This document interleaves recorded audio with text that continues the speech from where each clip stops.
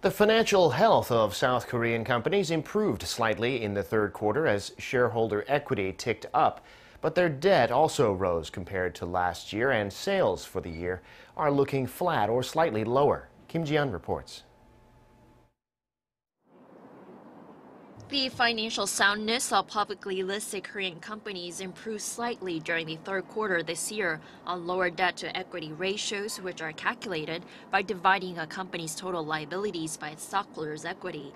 Data released by Korea Exchange on Monday shows the debt-to-equity ratio of 585 firms on the benchmark KOSPI came to around 106.6% as of September.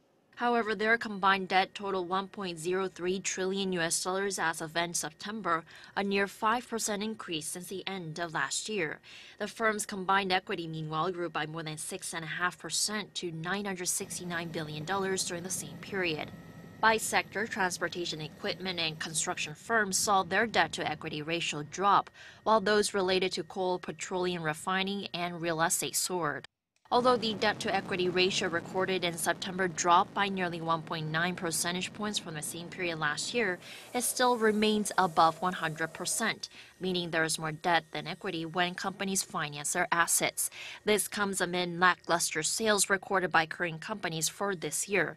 Separate data by the Federation of Korean Industry shows 7 out of 10 local small and medium-sized companies project their sales for this year to remain similar or less than that of last year, mainly due to a drop in domestic and international consumption and a global recession. Although 8 out of 10 local conglomerates said they expected their sales for this year to remain similar or improve slightly compared to that of last year, none of them responded that they expected a dramatic on-year sales increase for the same reasons. Ji-yeon, Arirang News.